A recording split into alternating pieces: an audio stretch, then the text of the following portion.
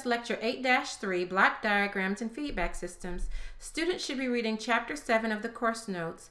The objectives for today's lecture are that at the conclusion of this lecture, students should be able to apply frequency domain techniques to find the transfer function of a circuit and block diagram, identify the components of a feedback control system, and design a controller to improve the steady state and transient characteristics of a system. As previously stated, the benefit of Laplace transforms is that algebra can be used to find the input-output characteristics of an interconnected system or block diagram. So now we're going to generate the block diagram and the transfer function for such a system. In class activity 1, determine the block diagram for the system represented by the following circuit. Here we have 3 operational amplifiers that are cascaded together. And we can make this a block diagram by noting that the input voltage is VI. And then we have an op amp at the top and an op amp at the bottom.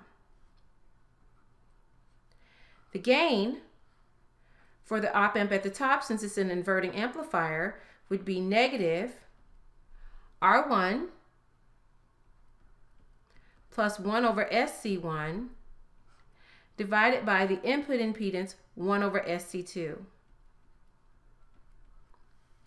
The op amp at the bottom is also an inverting amplifier, so it's going to be a gain of negative 1 over SC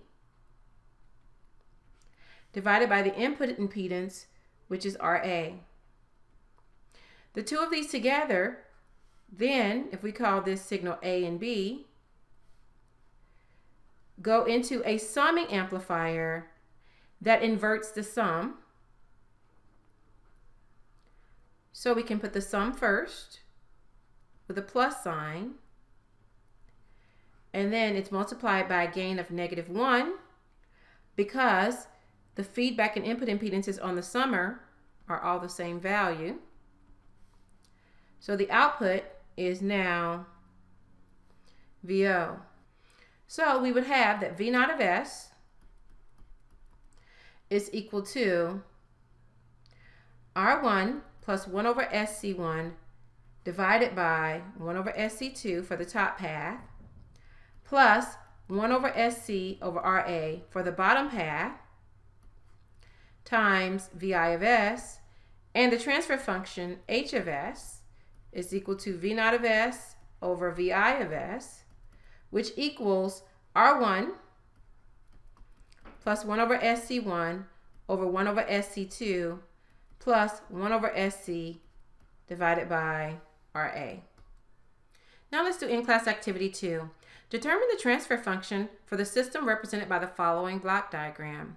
This block diagram is actually a standard feedback control system where we have an input R of S and we would like the output to track the input. So coming out of the summer, the plus and minus, we have an error, which we're going to call E of S. And then we design a controller, which is used to control the plant, where the plant could be anything from like a thermostat to a car to your body temperature, etc. The output of the system is Y of S. And in the feedback loop, you sometimes have a sensor to detect how close it is to the actual value.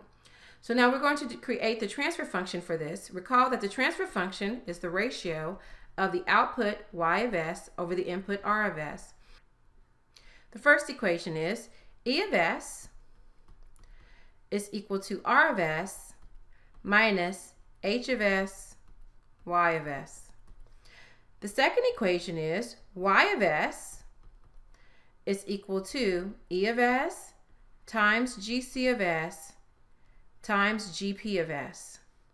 So now, substituting equation 1 into equation 2, we get that Y of S is equal to R of S minus H of S, Y of S times GC of S, GP of S.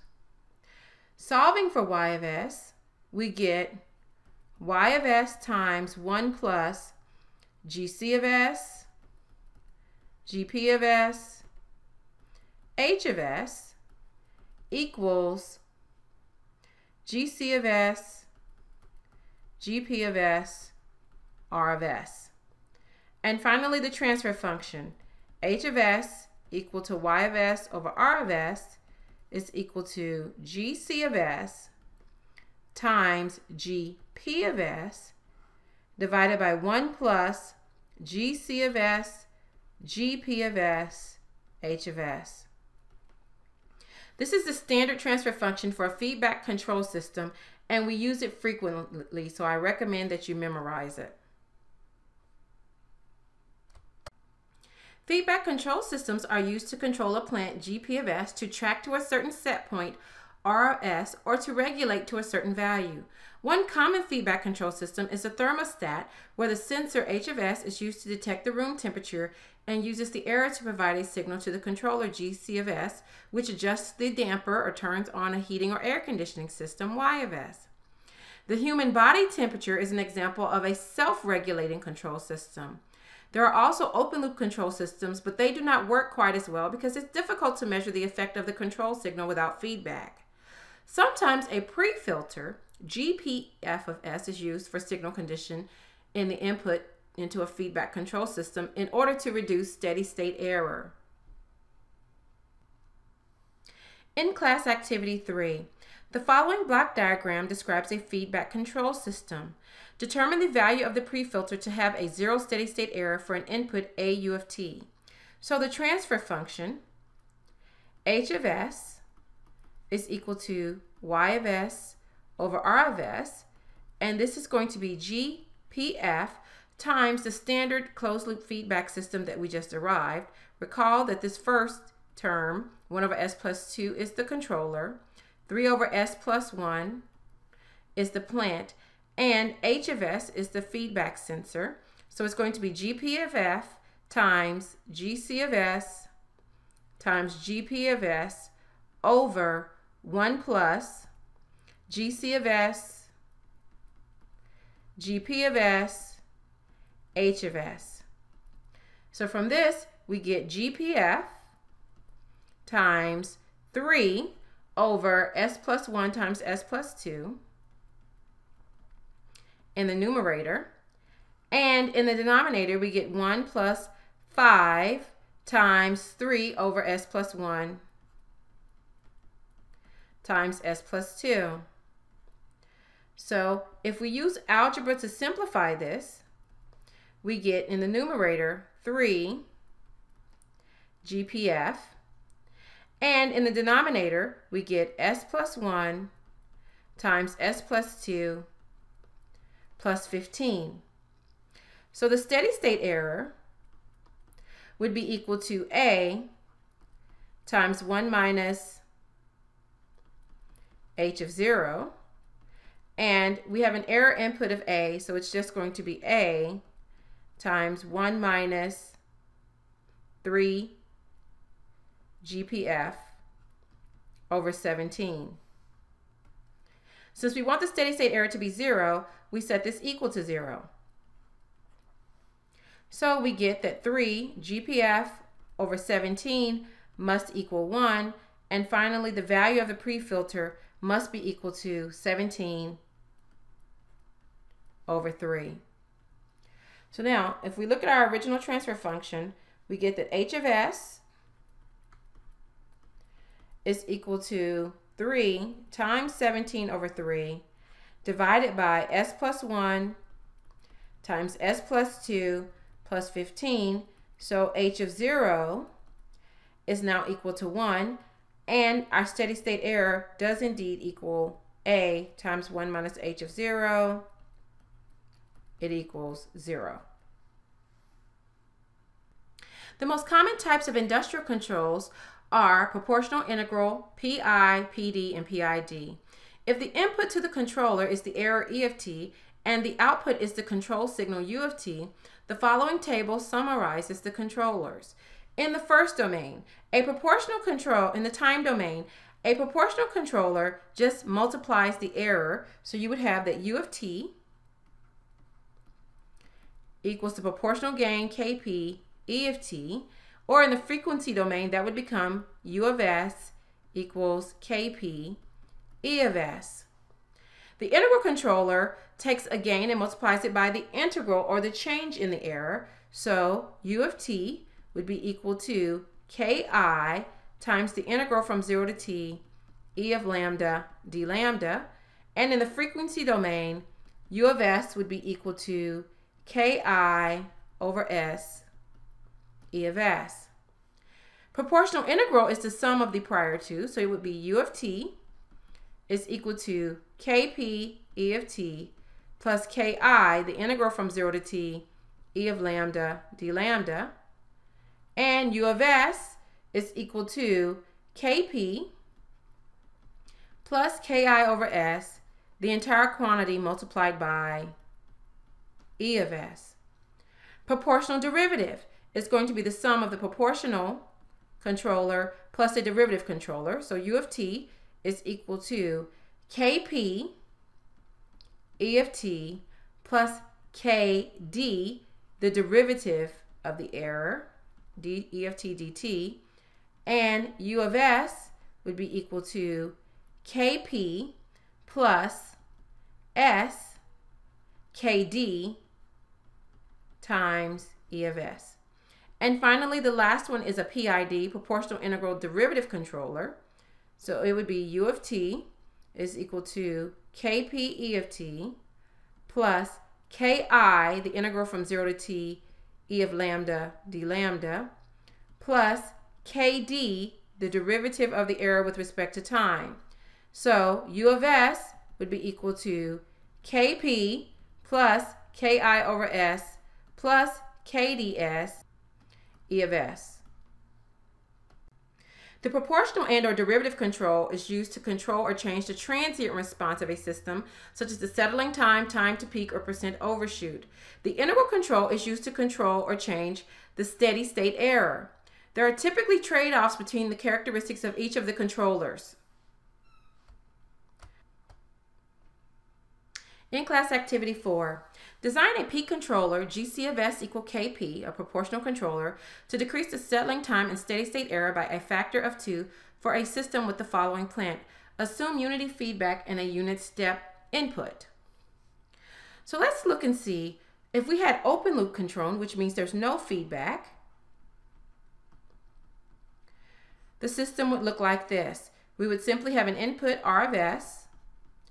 It would go through the plant 1 over S plus 3, and we would have an output Y of S. So for an open loop system, we get that the settling time would be 4 over 3 seconds, because this would be e to the minus 3t, so tau is 1/3. And the steady state error, ESS, would be 1 minus GP of 0. So the steady state error would be 2/3. Now, what if we have a closed loop system without a controller? If we have a closed loop system without a controller, it would look like this. Here's our input, plus and minus. Here's the unity feedback. Here's the plant, 1 over S plus 3. And here's the output, Y of S. We would get that the transfer function, T of S, equal to Y of S over R of S, is equal to 1 over S plus 3 divided by 1 plus 1 over S plus 3, which simplifies to 1 over S plus 4. And this one, we'll see that the settling time is 1 second, and the steady state error is equal to 1 minus T of 0. So the steady state error is 1 minus 1/4, which is 3/4. So just by adding unity feedback, we've already improved the settling time, and we've also made the steady state error worse. So now let's look at how we can use a proportional controller in order to improve performance. Now let's draw the closed loop system with the controller. So now we've got a closed loop system with a proportional controller. And the system block diagram looks like R of S. Here's my summer, plus and minus. Here's the unity feedback. Here's the controller, Kp, and the plant, 1 over S plus 3, and the output Y of S, and our feedback. So our closed loop transfer function, G naught of S, equal to Y of S over R of S, is equal to Kp times 1 over S plus 3 divided by 1 plus Kp over S plus 3, which simplifies to Kp over S plus 3 plus Kp. So first let's design for the settling time. The settling time would be equal to 4 over 3 plus Kp. Since we want to improve this by a factor of 2, we want to go from 1 second to half a second. And when we solve that for Kp, we get that Kp must equal 5. What about the steady state error? The steady state error, ESS, is equal to 1 minus G naught of 0, or 1 minus Kp over 3 plus Kp, which equals 3 over 3 plus Kp. So if we improve the steady state error by a factor of 2, it becomes 3/8. And so once again, we get that Kp equals 5. So the designed controller is Gc of S equals 5. All right, let's do one final example. In class activity 5, design a PD controller, proportional derivative controller, Gc of S equals Kp plus Kds, to decrease the settling time and steady state error by a factor of 2 with a system with the following plant. Assume unity feedback and a unit step input. So first, we have Gp of S is equal to 5 over S squared plus 2S plus 2. So once again, let's look at the performance for an open loop. So if you have an open loop system, which means there is no feedback, the steady state error would be equal to ESS equals 1 minus Gp of 0, which is 1 minus 5 halves. So the steady state error is negative 3 halves. To find the settling time, you have to rearrange this a little and rewrite it as 5 over S plus 1 squared plus 1 squared. So you know that the characteristic mode is going to have an e to the minus t in it. So the settling time is 4 times 1, or 4 seconds.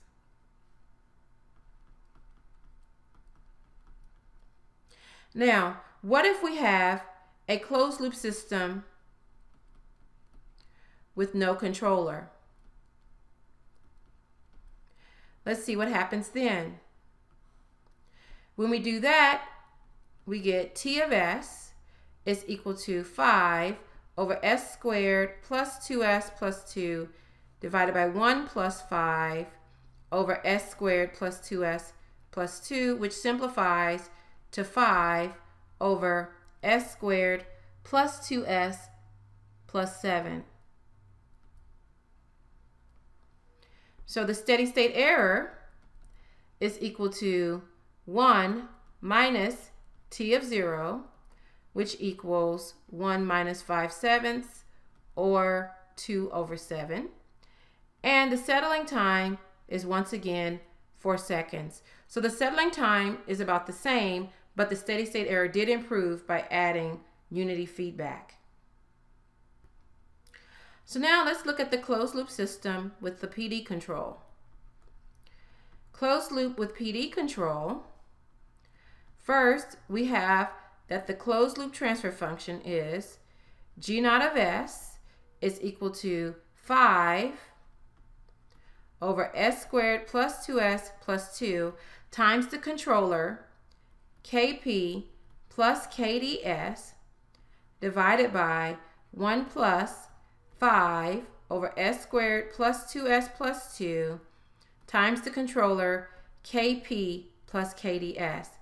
Using algebra to simplify this, we get a numerator of 5 times Kp plus Kds divided by S squared plus 2S plus 2 plus 5 times Kp plus Kds. And now collecting like terms in the denominator, we get 5 times Kp plus Kds divided by S squared plus 2 plus 5 kd s plus 2 plus 5 kp. And you can tell by looking at the terms in the denominator that kd will affect the settling time and kp will affect the error. So now let's write expressions for the settling time and the error.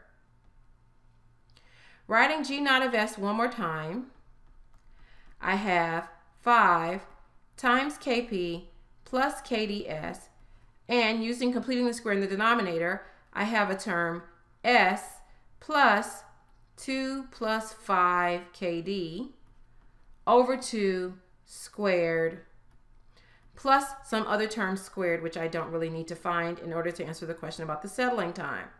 So the settling time is going to be 4 times the reciprocal of 2 plus 5 kd over 2. So that ends up being 4 times 2 over 2 plus 5 kd, or 8 over 2 plus 5 kd.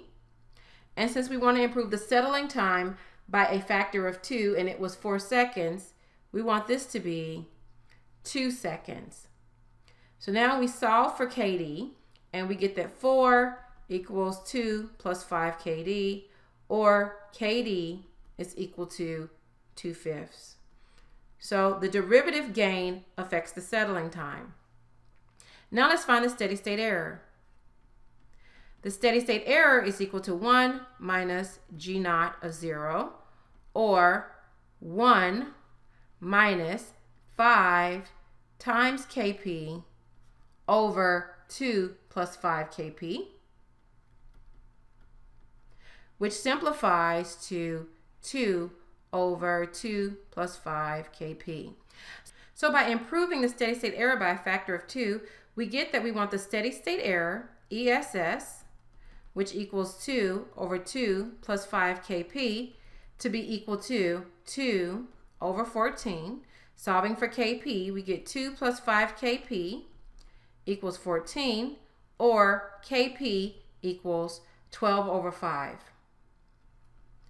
So finally, the controller that we designed for GC of S is equal to Kp, 12 over 5, plus Kd times S, 2/5 times S. And this concludes today's lecture on feedback control.